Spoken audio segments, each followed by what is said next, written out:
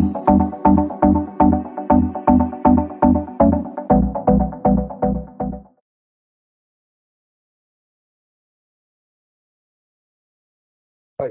my name is Giri Venkatesan. In this video, I'm going to talk about Solace PubSub Plus Cloud REST APIs and the API-first design approach to build applications and plugins, accessing and managing your EDA. If you think about EDA from a design-first perspective, you start with the architecture of your event flows. PubSub Plus Event Portal then adds design, governance, and other event management capabilities to the PubSub Plus platform. Now, think about what can be accomplished with access to the event portal capabilities as REST APIs. It opens up the door for building applications and plugins for management and automation in an API-first programmatic manner. That's cool, isn't it? Let's head to the home of Cloud REST APIs. All right, here it is. Make a note of this URL, api.solace.dev. The getting started section will set the stage how to use the API in terms of authentication, error handling, versioning, pagination, and so on. And it also talks about the other versions of API, the legacy versions V0 and V1. So we are looking at V2 version, which is very specific to Event Portal version 2. Obviously, if your requirement spans across these versions, you have need for other objects captured in the V0 or V1 API, you are free to mix these API versions. Ultimately, these legacy APIs will be migrated over to V2 and continue to monitor this portal. It'll continue to get updated with the new additions and migrations. Right now, heading into the group of APIs here, they are logically grouped as 5 buckets. Right? The first one is mission control, basically lifecycle management APIs. Creating and managing your event brokers, client profiles, and soon we'll have other aspects as well. And then event portal designer, a set of APIs to build, extend, and manage your EDA. We are looking at objects like event APIs, applications, events, and so on. And then you have the runtime aspect, right? The set of APIs to discover and model your EDA runtime, involving event mesh, environments, messaging services, and so on, right? And then you have platform APIs. Basically, an API is to manage the stages of your EDA. You may have a development setup, staging setup, testing setup, and so on, right? So to model and manage the stages of your EDA, this API comes into a picture. The last one is the billing API. That's about APIs to monitor and optimize your service utilization by extracting usage summary between 2 points in time. Right? So let's dig into one simple example, applications. So you can see under the applications group, we have all this get, post, put, delete based API services, right? On the right-hand side, you see the full details of what this API is about, what kind of query parameters it takes, and the error codes, the responses possible for this API, and also the payload that you can expect as a response in case of success. Right? On the rightmost sidebar, you see snippets of code in various scripting and programming languages where you can invoke the API from within this API portal. So just by specifying a token, you can hit on the try it button and you can see the results. Right? So this is a very interesting one. It'll get you quickly started with various programming language models and script. Please do check out the link that appears at the top to see a mission control plugin demo by our colleague Julian that uses mission control APIs to create and manage event brokers. Okay. So with that said, what we're going to do is we'll pick up a couple of use cases to demonstrate the use of Cloud REST APIs. Basically, plugins for IntelliJ, an IDE, and Confluence, a collaboration platform. The goal is to extend SDLC with real-time access to Event Portal. Right? So as with any REST API, PubSub Plus Cloud REST APIs require API tokens for authentication and authorization. How do we generate the token? Let's head to Event Portal. All right. So on the right-hand sidebar, if you scroll down, you see this user and account. Over there's a token management, right? In the token management page, just click on the create token, give it a name, and grant all the appropriate permissions that you would care for in your application, right? So it could be read on certain objects or write on certain objects, maybe all read. In our case, we are going to require all read permissions because we're going to fetch the details of an event portal resource and present it within the IntelliJ or the Confluence plugin ecosystem. For simplicity, I've already generated a token that's ready for use. Okay. Now let's talk about IntelliJ, right? So the IntelliJ plugin, basically IntelliJ is a popular IDE, right? No question. Now the plugin focuses on making the event portal resources available for view within the IDE. And behind the scene, it uses the Cloud REST APIs to fetch the object details, right? Now, where can I find more information about IntelliJ plugin? Yeah, here it is. Check out this Git page. It is an open source plugin. You have the source code and other necessary information to get you started with in terms of installation and usage. Right?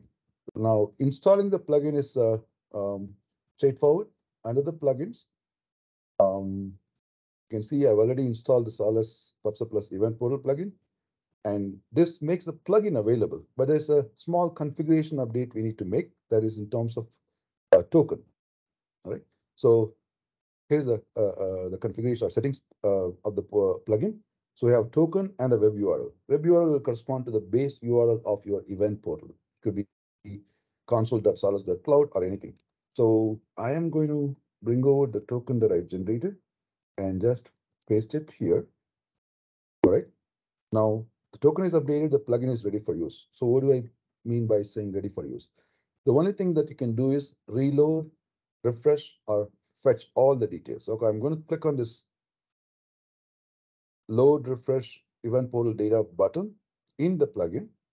And you can see behind the scene, it's issuing all the REST API calls to retrieve event portal designer objects, starting from your domain, applications, event schemas, event API products. Right? And you can expand on each of these things and see the details pertaining to each of these objects. So if I'm a developer, I'm building business logic around around my EDA, it'll be handy to get the layout of all the designer objects, right? So this is real time, so I can refresh. If there is a change, it can be automatically fetched because these are all real-time invocation. So this is one way of using Cloud REST APIs as a plugin in an external application, basically ecosystem. Here, without leaving the IDE, I'm able to get all the event portal resource details. Right? Um, so that's good. Please do check out the link that appears at the top to see a more detailed and complete demo of IntelliJ plugin for Event Portal by Aaron that uses Event Portal Designer APIs to get insights into all the designer. Now, let's switch over to Confluence. Another important tool in the SDLC is scope is Confluence, a collaboration tool. Architects and developers collaborate via documenting their business process or technical requirements or design on Confluence. While doing so, would it be cool to get preview of the event portal design time objects being discussed on the page within the Confluence. Right? That's exactly what it is. So just like IntelliJ, Confluence also requires a token. So let me show you first, how do you get access to this plugin? As always, this plugin is also open source, Solace Confluence roadmap and GitHub. So here you get all the details about what this plugin is about and how to install it, how to use it. Unlike IntelliJ, this is a multi-user platform. Confluence is a multi-user platform. That means every single user will have to register their own token. Right? So let me head over to Confluence. So just a quick, it's available in the marketplace. As a Confluence admin, you would be able to install that on the instance, basically the plugin on your instance. Right? So I'm here. This is my test page. As a first step, I need to make sure that I update my token, right? So token manager, right now, it doesn't have any token. I'm going to register the token. Basically, I copy paste the token and my app is set and ready for use. So what do I mean by ready for use? Let me go to this page. And before I do, let me showcase some sample pages that we have. For example, I have this page created with the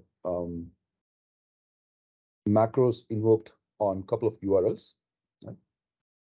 So you can see here, it fetches all the details captured by this URL.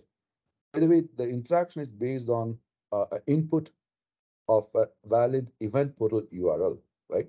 So what the app does is, the plugin does is, behind the scene, it parses this URL, identifies the underlying event portal resource, and invoke appropriate REST APIs. Right? Whatever the data comes in, it nicely lays it out in this visual tile or layout. Okay, so you can have any number of macros invoked, and let me show you how to invoke a macro. So first of all, you need to be in the edit mode. So I'm going to edit mode of this test page. All right. So just by typing the slash command, it will bring up the list of all the plugins available for you. So I'm saying Solace event portal. Yep. Obviously, it's going to start out with the empty URL because you haven't specified anything yet. Let me head to this. I will take this what do you call open this application domain. So I'm interested in knowing about this Acme retail store operations because that's what I'm documenting in Confluence. So I'll take this URL, okay, and I head to this page and click on this pencil icon. Just paste the URL. Now, behind the scene, it's going to validate the URL and identify the resource, fetch the detail by invoking appropriate REST APIs, and present it in this nice UI, right? The moment I publish it, it becomes available for anybody, be it the author or the viewer or any other collaborator. They will see this web URL. The only difference is their respective token would be used to invoke the REST APIs. Okay? If the token doesn't have appropriate permission, then it will be an error, right? So as you're seeing this detail, it's just not giving the details of the application, but also the related information. Here it's about the versions. Okay, I want to fetch all the versions of this application. So behind the scene, it goes and invokes the APIs to fetch the version details. And with this version details, it makes it presents a very readable format of the content. Description, produced events, consumed events, consumers, and so on. And any point in time, when you click on this external open icon, it's going to open the resource detail page if you have logged in and if you have access to that, right? So that's how the Confluence plugin works, right? Now, so what are we looking at, right?